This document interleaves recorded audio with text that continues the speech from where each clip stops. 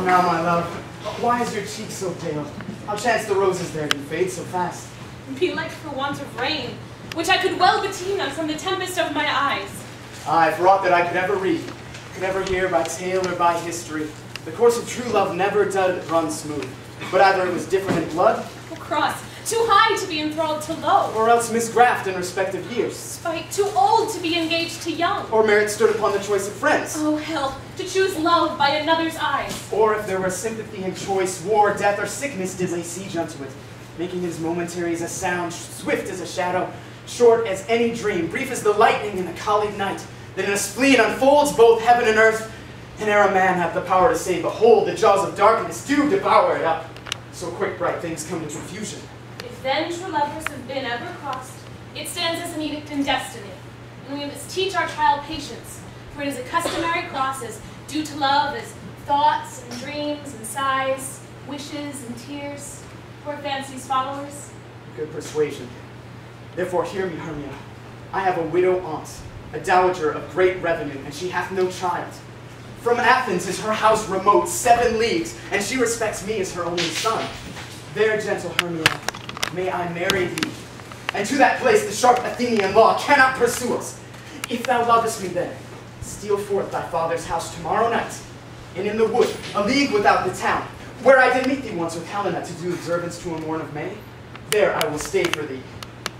My good Lysander, I swear to thee by Cupid's strongest bow, by his best arrow with the golden head, by the simplicity of Venus's doves, by that which knitteth souls and prospers loves, and by that fire which burned the Carthage queen when the false Troyan under sail was seen, by all the vows that ever men have broke, in number more than ever women spoke. In that same place that thou hast appointed me, tomorrow truly will I meet with thee. He promised, love. Look, here's Helena. Godspeed, fair Helena. Whither away? Call you me fair? That fair again say. Demetrius loves your fair. Oh, happy fair. Your eyes are lodestars, and your tongue's sweet air, more tunable than lark to shepherd's ear, when wheat is green, when hawthorn buds appear. Oh, sickness is catching. Oh, were favor so yours would I catch, fair Hermia, ere I go.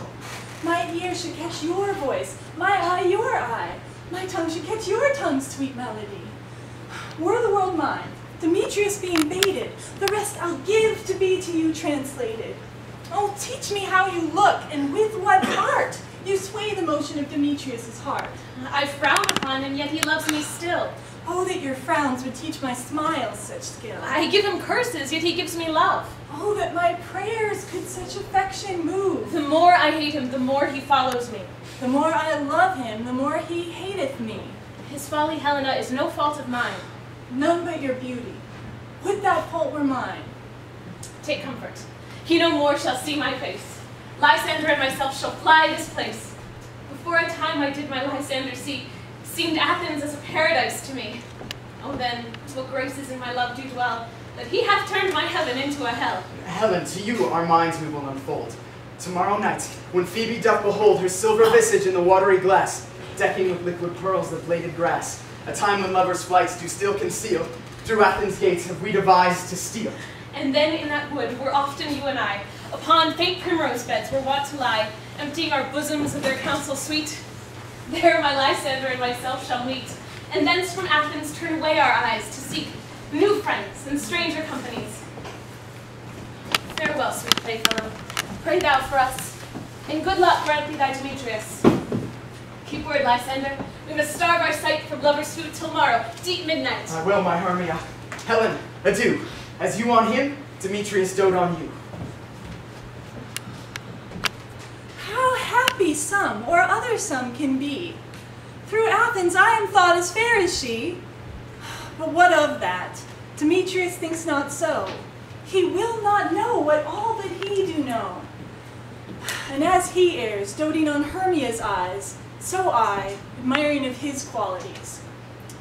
Things base and vile, holy, no quantity, love can transpose to form and dignity. Love looks not with the eyes, but with the mind, and therefore is winged Cupid painted blind. Nor hath love's mind of any judgment taste, wings and no eyes figure unheedy haste.